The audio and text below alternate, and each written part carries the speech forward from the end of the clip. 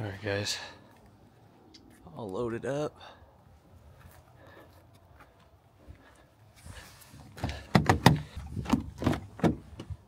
Bag, everything's one place, super easy.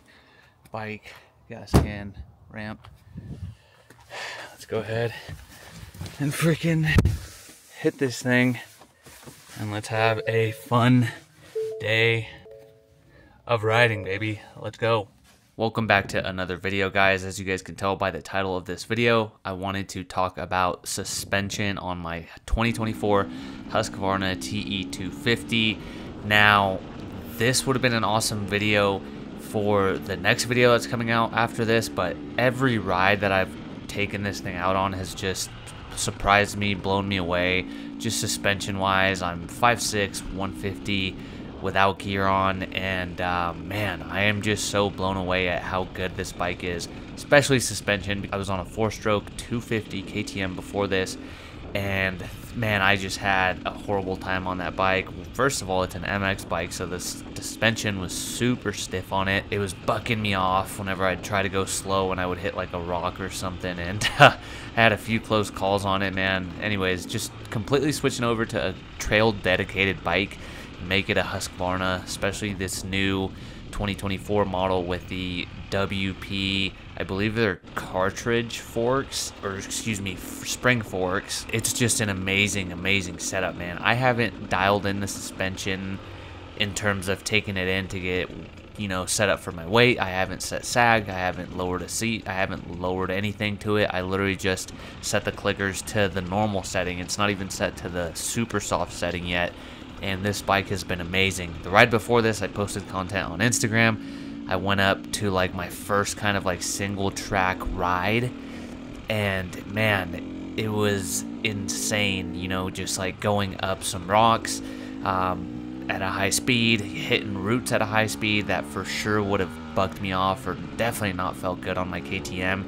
And ever since that day, I was just like, wow, like the suspension on this is everything. I remember just looking at these rocks and these roots that I was going up, you know, during hill climbs, and just thinking like, wow, like I'm about to get bucked off, or just looking at it and being like, whoa, let's see what happens here, because I hadn't really tested, you know, this Husky on stuff like that yet, and it blew me away. This ride as well, you guys can see on these rocks, just like eating it, man, and the suspension doing its thing, and it just feeling like I'm, you know, just on a cloud. It feels amazing. Also, just wanted to apologize for the camera angle. The GoPro settings weren't set up right. I had hyper smooth on. Anyways, GoPro settings weren't set up right. Apologies in advance for that, but man, wanted to give you guys kind of like a story time with, you know, some riding footage, and kind of hopefully make your guys' decision a little bit better. And then, you know, fast forwarding to this weekend, past weekend that I just rode, not what you guys are seeing in this video, that was the previous, you know, 2 weekends.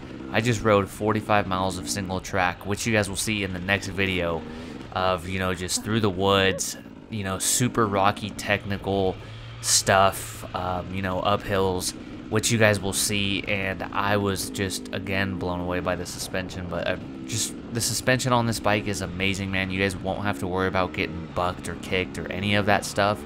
It feels like you are riding on a cloud. With that being said, that is just dead stock. You know, I haven't done anything besides move the clickers to the normal position.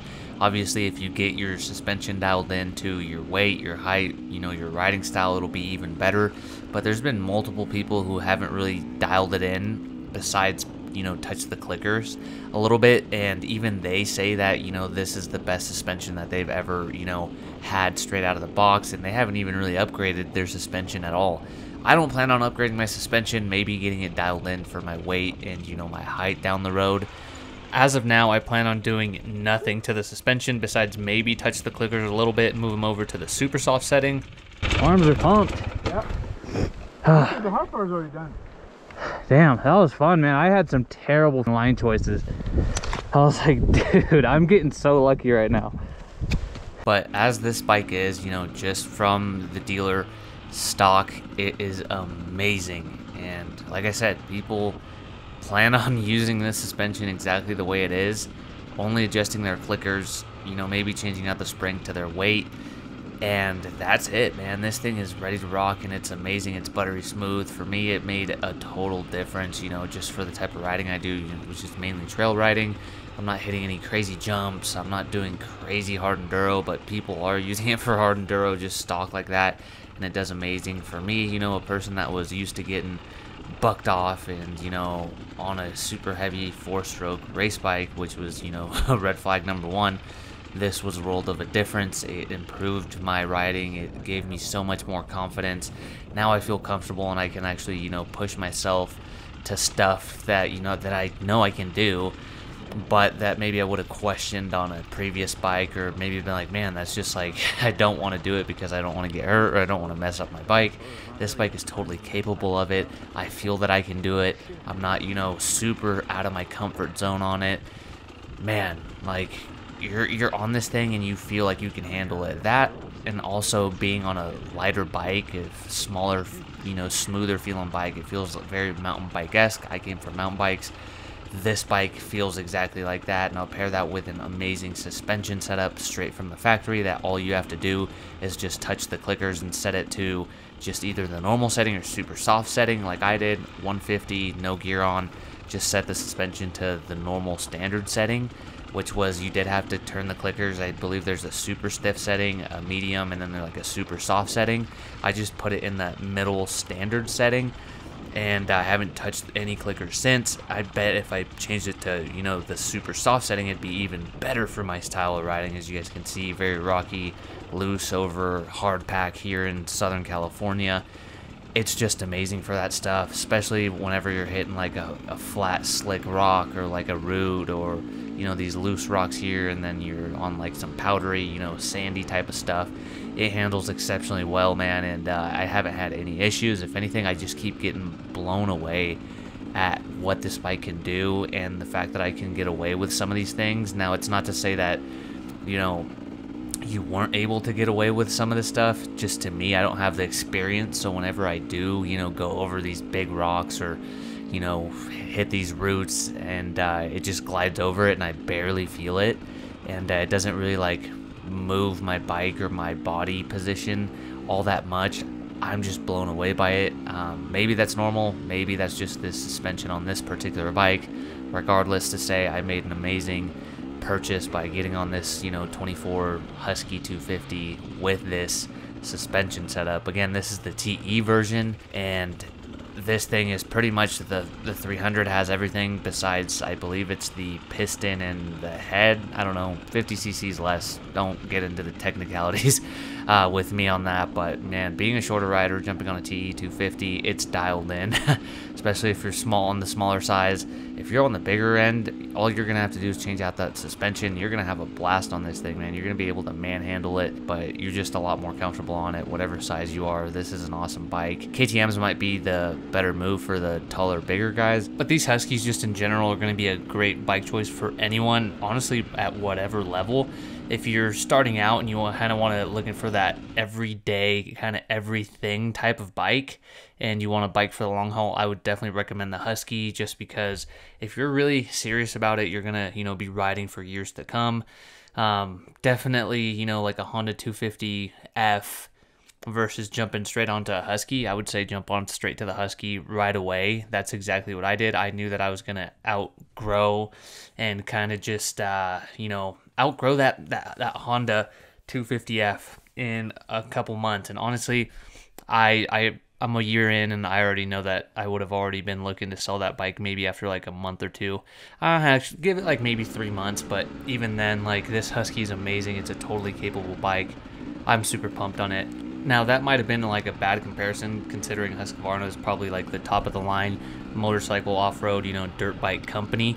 You know, especially for the price point, it's definitely not cheap, but it's definitely worth it in my opinion, especially if you're going to be doing like, you know, rocky technical stuff, you know, trail riding in general. You just want a machine that's going to be reliable, that you want to, you know, be able to focus on riding rather than doing bike work all the time. This is going to be your go-to deal, especially, you know, if you're going to be in it for the long run. Like I said, maybe, you know, jump on a friend's dirt bike, kind of get familiar with it.